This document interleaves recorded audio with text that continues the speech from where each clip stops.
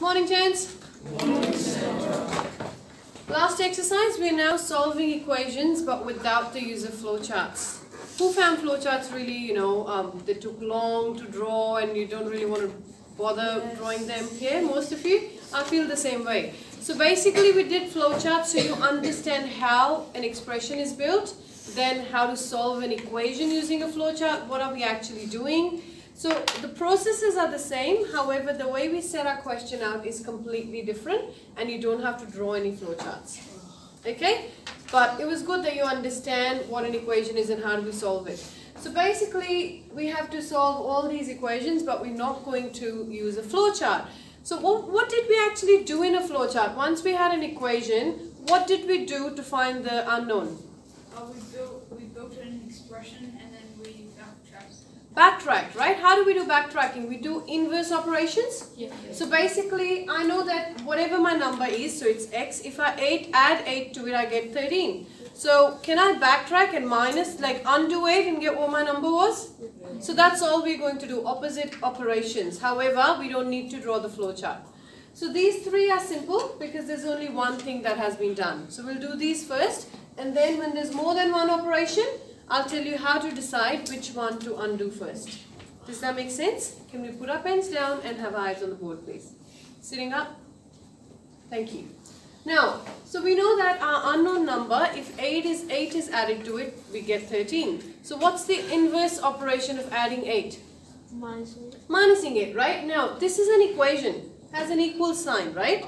So that means the left hand side is equal to right hand side. So if I minus 8 on this side, is that right? No. Haven't I created an imbalance? Because this equation was a balance. One side was equal to the other. I've minus 8 from one side. What should I do to the other side so they're equal again?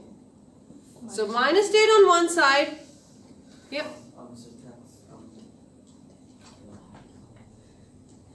The same number?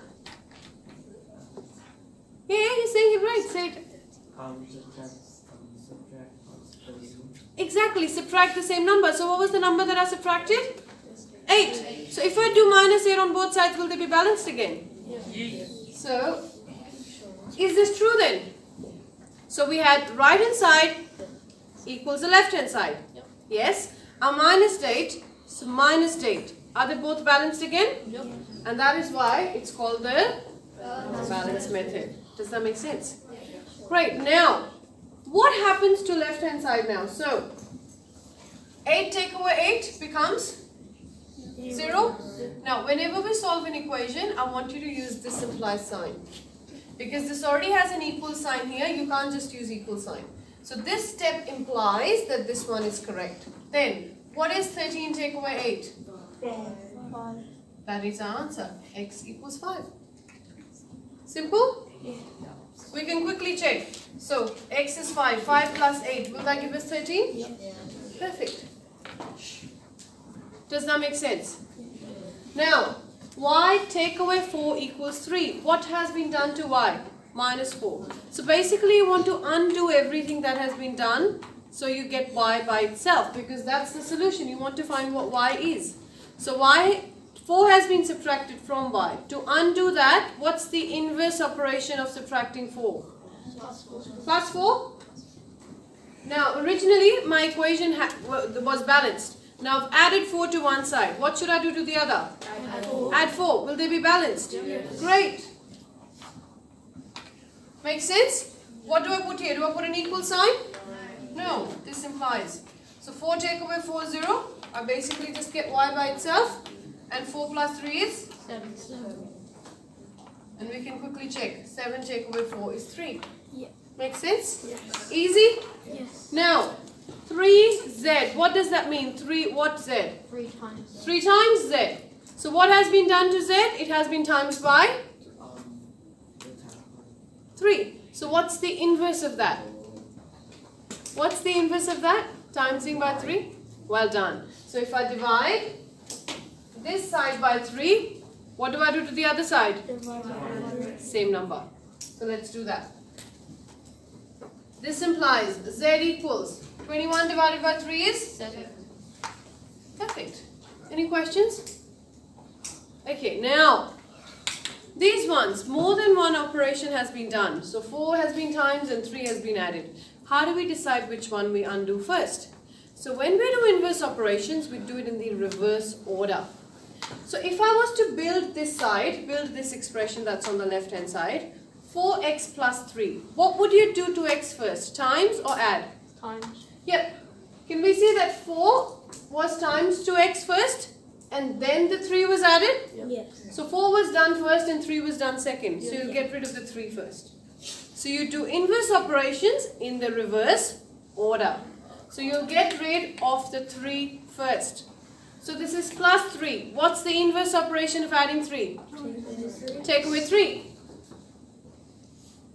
On both sides, because whatever we do one side of the equation, we have to do to this other side as well. Yes?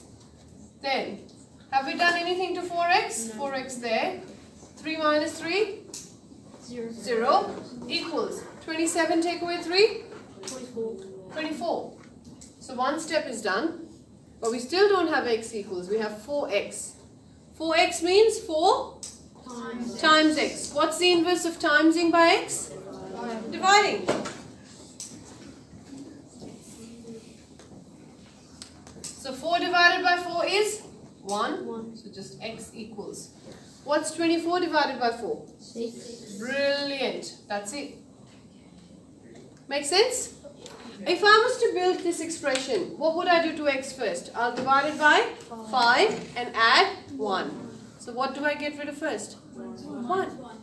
Can I do minus 1? Should I do to the other side as well? Yes. I must. Can we stop looking at the screen, please? So, x over 5. What's 1 take away 1?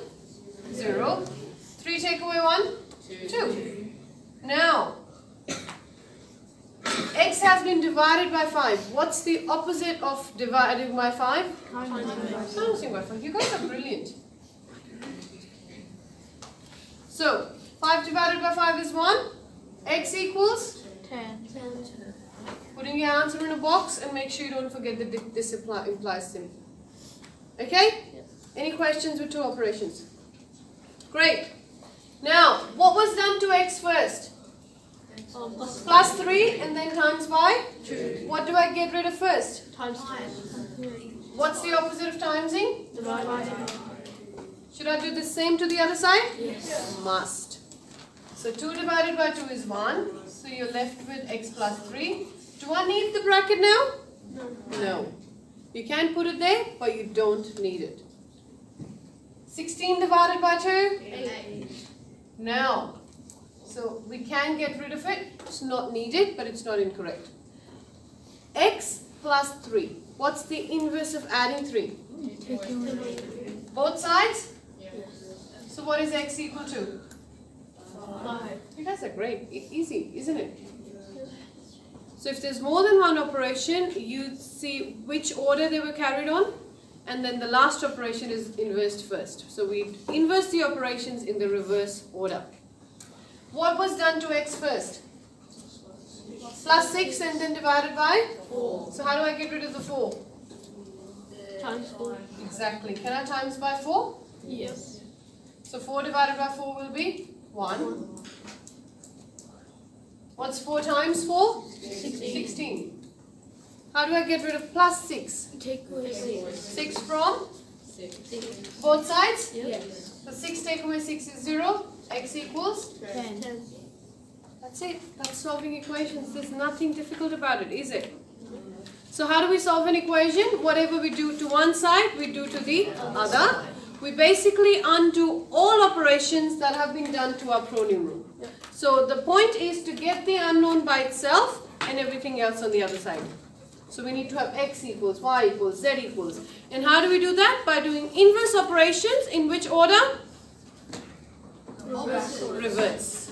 All good? Yes. Get on with your work.